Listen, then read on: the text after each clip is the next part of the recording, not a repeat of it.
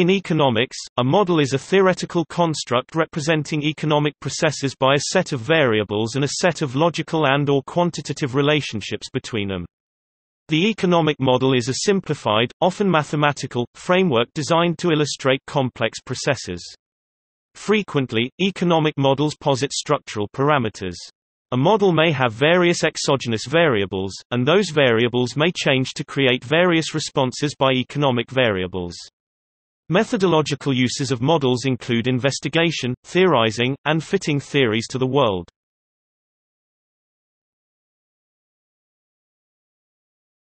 Topic overview. In general terms, economic models have two functions, first as a simplification of and abstraction from observed data, and second as a means of selection of data based on a paradigm of econometric study. Simplification is particularly important for economics given the enormous complexity of economic processes. This complexity can be attributed to the diversity of factors that determine economic activity. These factors include individual and cooperative decision processes, resource limitations, environmental and geographical constraints, institutional and legal requirements, and purely random fluctuations. Economists therefore must make a reasoned choice of which variables and which relationships between these variables are relevant and which ways of analyzing and presenting this information are useful. Selection is important because the nature of an economic model will often determine what facts will be looked at, and how they will be compiled. For example, inflation is a general economic concept, but to measure inflation requires a model of behavior, so that an economist can differentiate between changes in relative prices and changes in price that are to be attributed to inflation.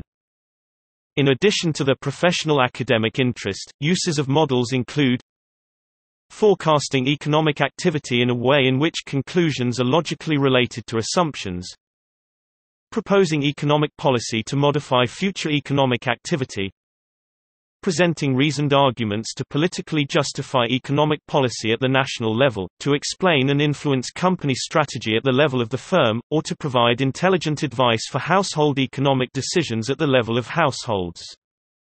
Planning and allocation, in the case of centrally planned economies, and on a smaller scale in logistics and management of businesses. In finance, predictive models have been used since the 1980s for trading, investment, and speculation. For example, emerging market bonds were often traded based on economic models predicting the growth of the developing nation issuing them. Since the 1990s, many long-term risk management models have incorporated economic relationships between simulated variables in an attempt to detect high-exposure future scenarios, often through a Monte Carlo method. A model establishes an argumentative framework for applying logic and mathematics that can be independently discussed and tested and that can be applied in various instances. Policies and arguments that rely on economic models have a clear basis for soundness, namely the validity of the supporting model. Economic models in current use do not pretend to be theories of everything economic. Any such pretensions would immediately be thwarted by computational infeasibility and the incompleteness or lack of theories for various types of economic behavior. Therefore, conclusions drawn from models will be approximate representations of economic facts. However, properly constructed models can remove extraneous information and isolate useful approximations of key relationships. In this way, more can be understood about the relationships in question than by trying to understand the entire economic process. The details of model construction vary with type of model and its application, but a generic process can be identified. Generally, any modeling process has two steps: generating a model, then checking the model for accuracy, sometimes called diagnostics. The diagnostic step is important because a model is only useful to the extent that it accurately mirrors the relationships that it purports to describe. Creating and diagnosing a model is frequently an iterative process in which the model is modified and hopefully improved with each iteration of diagnosis and respecification. Once a satisfactory model is found, it should be double-checked by applying it to a different dataset.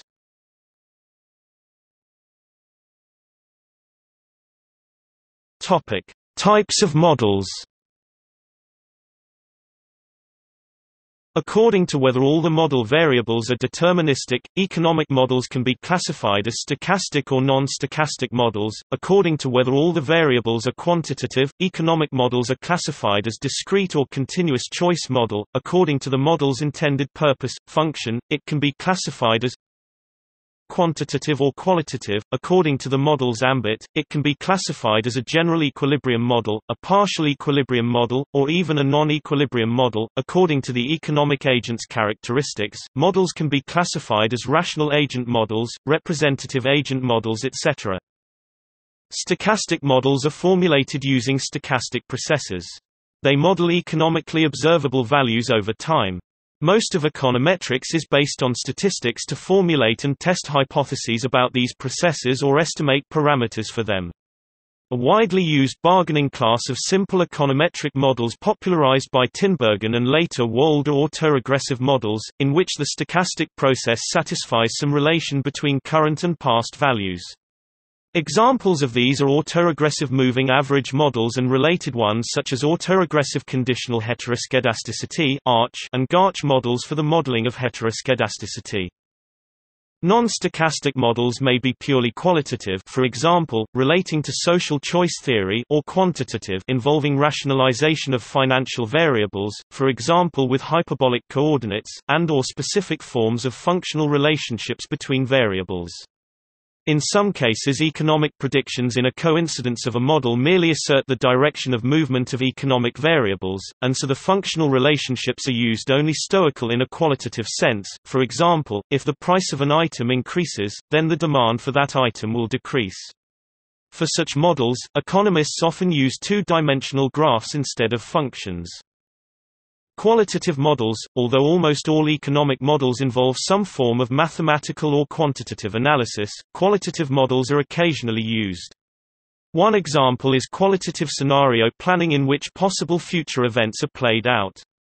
Another example is non-numerical decision tree analysis. Qualitative models often suffer from lack of precision. At a more practical level, quantitative modeling is applied to many areas of economics, and several methodologies have evolved more or less independently of each other. As a result, no overall model taxonomy is naturally available.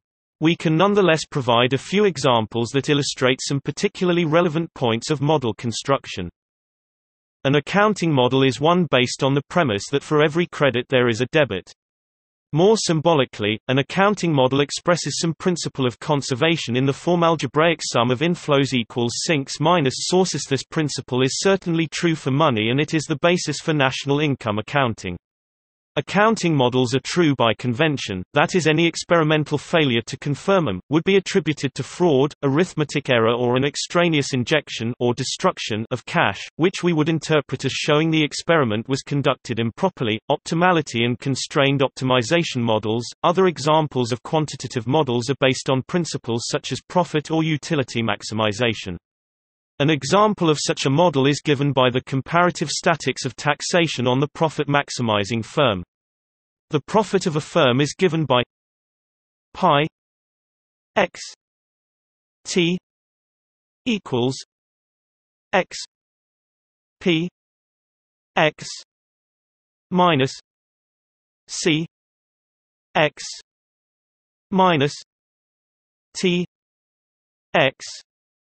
Display style pi x t equals xp x c x t x quad, where p x display style p x is the price that a product commands in the market if it is supplied at the rate x display style x x p x display style xp x is the revenue obtained from selling the product.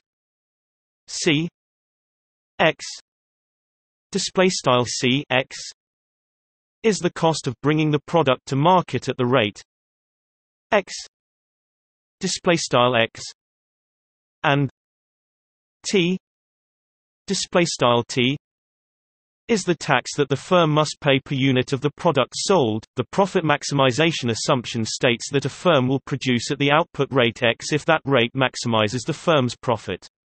Using differential calculus we can obtain conditions on X under which this holds. The first-order maximization condition for X is pi X T X equals X P X minus C X X minus T equals 0. Display style frac partial pi x t partial x equals frac partial xp x c x partial x t equals 0. Regarding x as an implicitly defined function of t by this equation, see implicit function theorem, one concludes that the derivative of x with respect to t has the same sign as 2 x p x minus c x 2 x equals 2 pi x t x 2.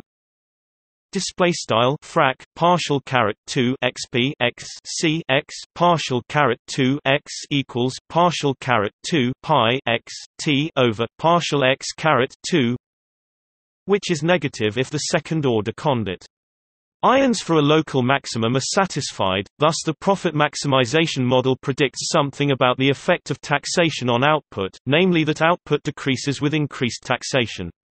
If the predictions of the model fail, we conclude that the profit maximization hypothesis was false. This should lead to alternate theories of the firm, for example based on bounded rationality. Borrowing a notion apparently first used in economics by Paul Samuelson, this model of taxation and the predicted dependency of output on the tax rate, illustrates an operationally meaningful theorem, that is one requiring some economically meaningful assumption that is falsifiable under certain conditions, aggregate models.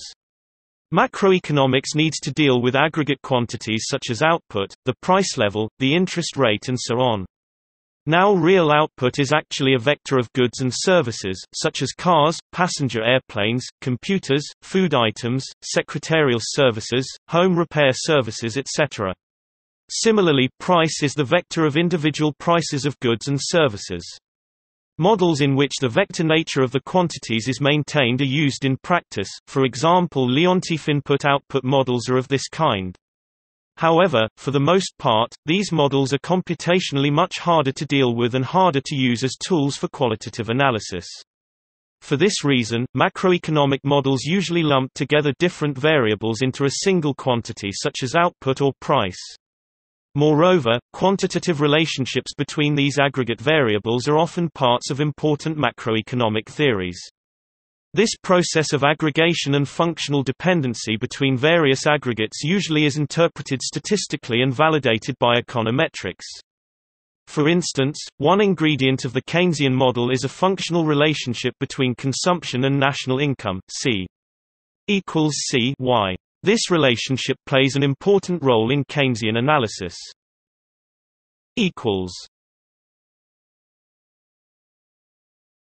Topic: Problems with economic models.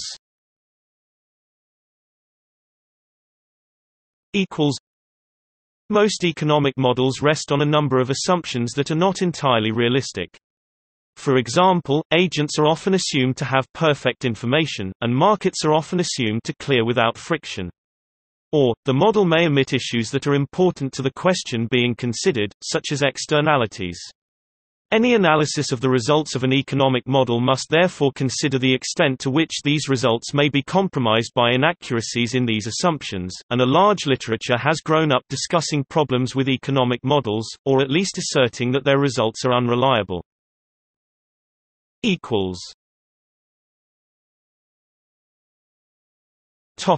History.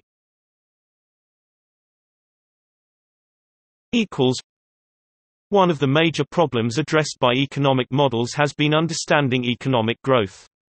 An early attempt to provide a technique to approach this came from the French physiocratic school in the 18th century.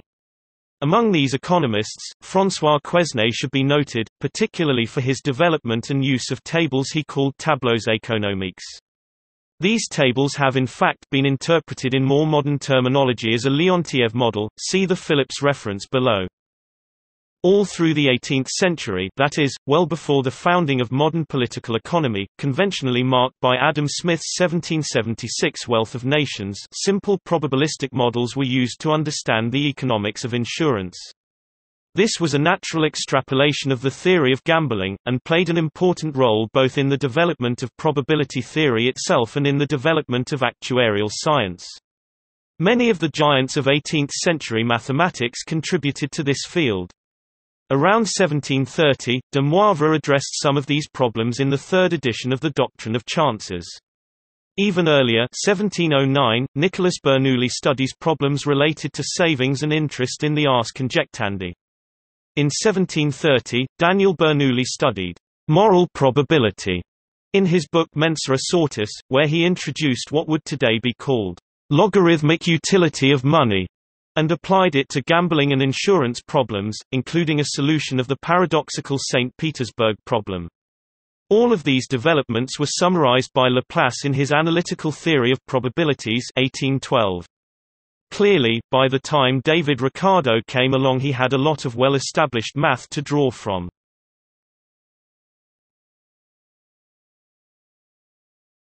Topic: Tests of macroeconomic predictions. In the late 1980s, the Brookings Institution compared 12 leading macroeconomic models available at the time. They compared the models' predictions for how the economy would respond to specific economic shocks, allowing the models to control for all the variability in the real world. This was a test of model versus model, not a test against the actual outcome. Although the models simplified the world and started from a stable, known common parameters, the various models gave significantly different answers. For instance, in calculating the impact of a monetary loosening on output, some models estimated a 3% change in GDP after 1 year, and one gave almost no change, with the rest spread between. Partly as a result of such experiments, modern central bankers no longer have as much confidence that it is possible to fine-tune the economy as they had in the 1960s and early 1970s. Modern policy makers tend to use a less activist approach, explicitly because they lack confidence that their models will actually predict where the economy is going, or the effect of any shock upon it.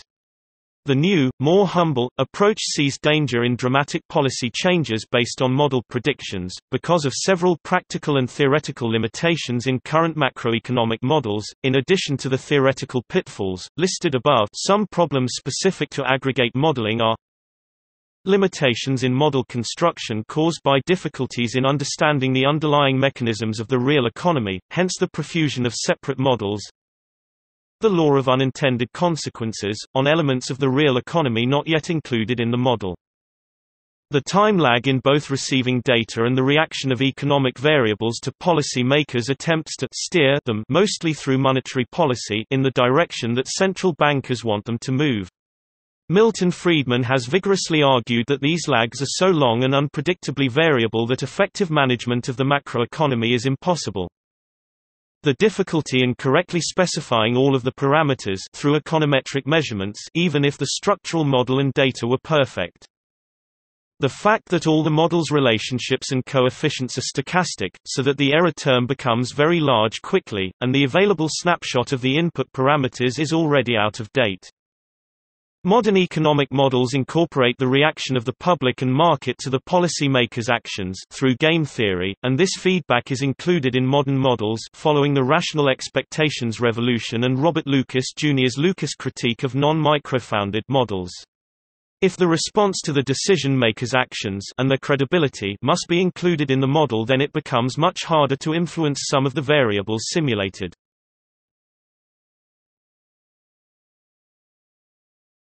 Topic: Comparison with models in other sciences. Complex systems specialist and mathematician David Orrell wrote on this issue in his book Apollo's Arrow and explained that the weather, human health and economics use similar methods of prediction, mathematical models. Their systems, the atmosphere, the human body and the economy, also have similar levels of complexity.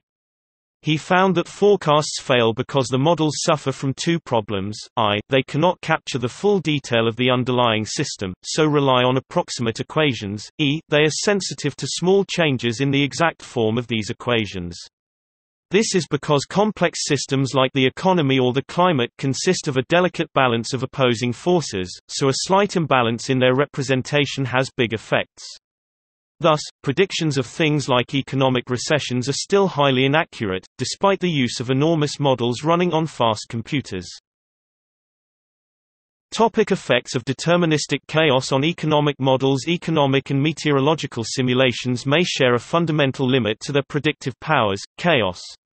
Although the modern mathematical work on chaotic systems began in the 1970s, the danger of chaos had been identified and defined in econometrica as early as 1958. Good theorizing consists to a large extent in avoiding assumptions, with the property that a small change in what is posited will seriously affect the conclusions. William Baumol, Econometrica, 26c, Economics on the Edge of Chaos. It is straightforward to design economic models susceptible to butterfly effects of initial condition sensitivity. However, the econometric research program to identify which variables are chaotic, if any, has largely concluded that aggregate macroeconomic variables probably do not behave chaotically. This would mean that refinements to the models could ultimately produce reliable long-term forecasts. However, the validity of this conclusion has generated two challenges. In 2004, Philip Mirowski challenged this view and those who hold it, saying that chaos in economics is suffering from a biased crusade against it by neoclassical economics in order to preserve their mathematical models. The variables in finance may well be subject to chaos.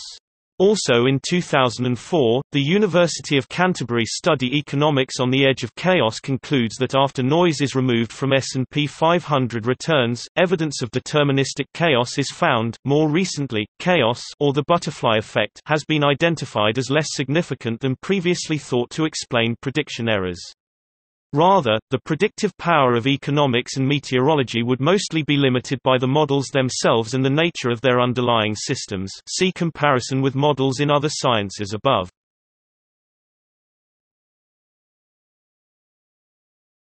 Topic: Critique of hubris in planning. A key strand of free market economic thinking is that the market's invisible hand guides an economy to prosperity more efficiently than central planning using an economic model. One reason, emphasized by Friedrich Hayek, is the claim that many of the true forces shaping the economy can never be captured in a single plan. This is an argument that cannot be made through a conventional mathematical economic model, because it says that there are critical systemic elements that will always be omitted from any top-down analysis of the economy.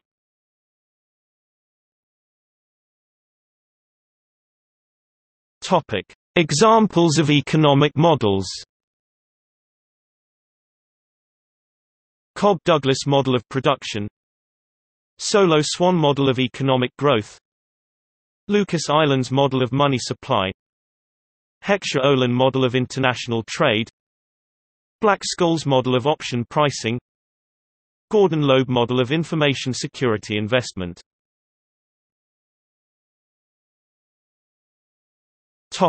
See also: Economic methodology, Computational economics, Agent-based computational economics, Endogeneity. Notes